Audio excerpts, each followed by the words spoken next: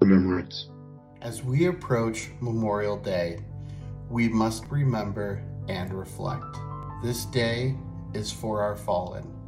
Please remember and don't forget. Giving them respect now and throughout the year, this must be our call. The ones who paid the ultimate price and gave their lives for us all. At times we do forget that freedom is not free at all. There's a price that must be paid, and unfortunately some had to fall.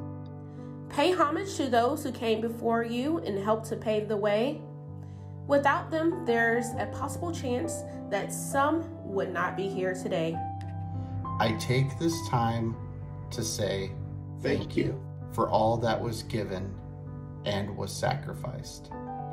To enjoy the freedom we enjoy each day and to live a peaceful life.